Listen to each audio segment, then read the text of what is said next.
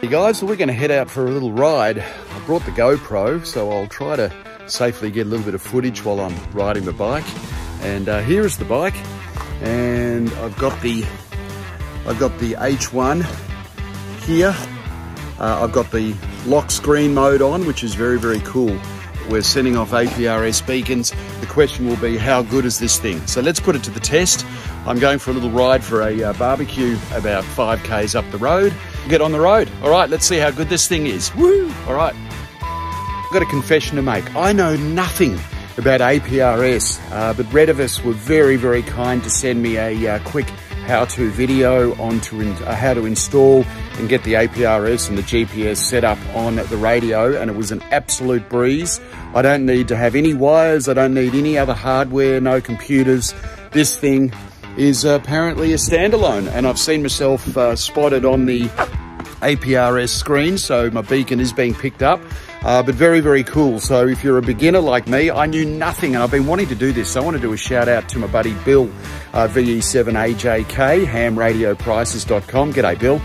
Bill's a big APRS fan, and it all just sounds so good. So I'm really excited to be able to say that I've crossed the floor, if you will, or jumped over that bridge, and now I'm into APRS mode or territory, and I absolutely love it so far. It's fantastic.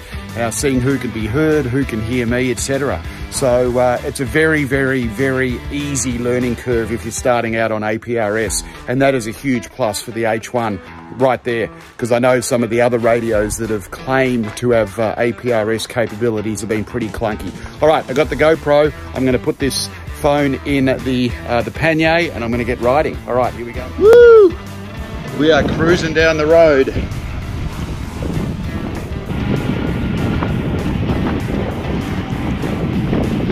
Woo! APRS for the win! Buddy, well, I'm at my first destination.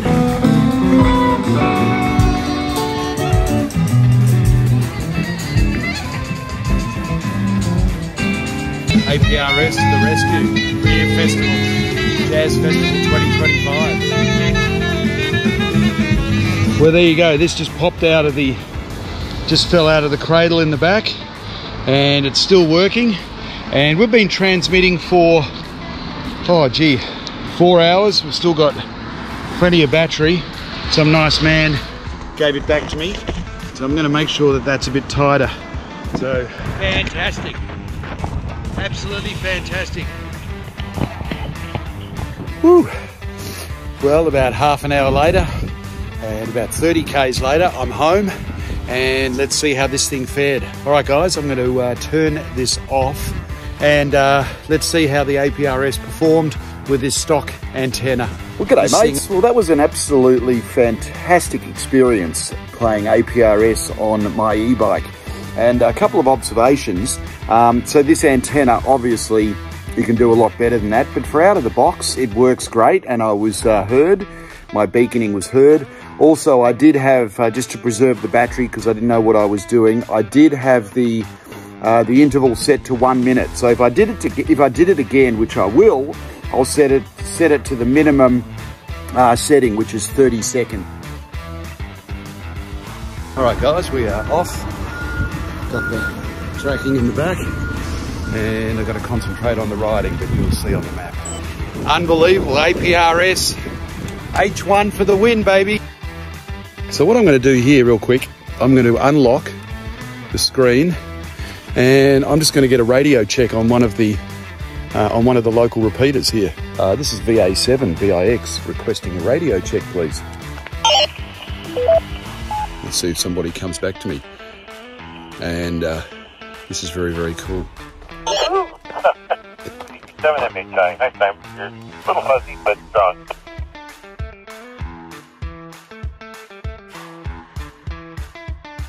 Just give me a call sign, mate. I'm doing a little video for the Retevis H1, over. Sure thing, mate. Victor Echo 7, Mike Hotel India. G'day, John. Victor Echo 7, Mike Hotel India. Good to hear you, mate. Yeah, I'm just trying the new H1 Retevis radio that's got APRS. And how's my signal? I'm right on the edge, but is the audio okay? Yeah, it's totally workable. I like high-end stuff. I find clarity with that. So it's just saying, I don't know, 100 hertz or so could have more of that stop. So maybe it's muffled, maybe there's a waterproof membrane or something. But it's totally readable and it works. The H1 for the win, guys. Right. I'd highly recommend it. I love this radio. I'm still learning it. The good thing is about this, it's very intuitive. Basically, you just press that left button and then you're into the main menu. Just awesome. Fantastic. All right. All right, there we go. So that's Mount Seymour, guys. So that's 118 kilometres away. Go ahead, my friend. Yesterday, do you have my check-in? I think Jim, Victor Echo 7.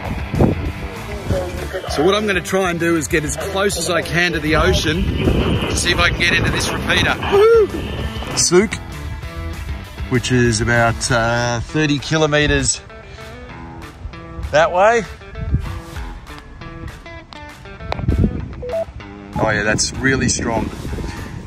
Victoria. Really strong. The other one, another Victoria repeater. That's good. And there's Mount Seymour, which I can't get into. So let's get into a local repeater and just get a radio check, just to hear what sort of audio quality we're looking at here. All right, guys. All right, so we're able to get into Souk, which is about 30 odd kilometres away.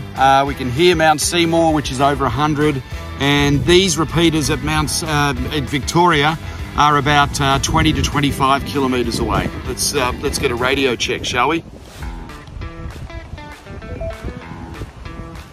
This is VA7 BIX, VA7 BIX, requesting a radio check. I'm on the Retevis H1, over. V7 VNA, Dan Langford, giving you an affirmative radio check. Yep, you're coming in full quieting. No problem there whatsoever. I can hear you great. Very interesting, but I'm kind of sort of new and growing my own little radio network here in my room. What YouTube you're talking about there? Interesting, so that's off of the Retevis YouTube channel? Alright, YouTube channel found and subscribed. Thanks for that.